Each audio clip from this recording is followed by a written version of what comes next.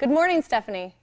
Thanks, Tina and Heather. If you're a fan of the CW or comic book shows like Arrow or The Flash, get ready because it's a brand new comic book TV series coming your way. From the creator of Veronica Mars comes iZombie. The show is from the perspective of Olivia, or Liv as they call her. This is actress Rose McIver, who you may know from Power Rangers, RPM, or Once Upon a Time.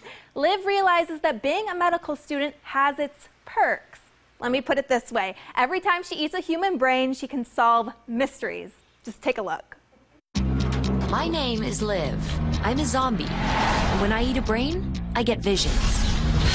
What did you just see? I saw who killed her. Dying wasn't easy, but now I'm fighting both the living and the dead. Putting your brains on the job. That's well played. Well, how do you get your brains?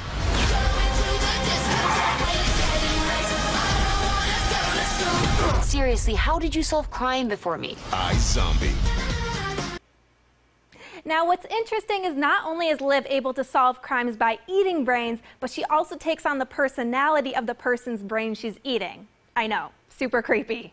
However, even though there are images of blood and brains, I promise you it doesn't just focus on the gruesome stuff. The first episode is full of flashbacks and many important characters will be introduced. It also balances humor and suspense really well. In fact, creator Rob Thomas says that iZombie is the cuddlier version of The Walking Dead. So if you are a fan of The Walking Dead, you'll want to check the show out as well.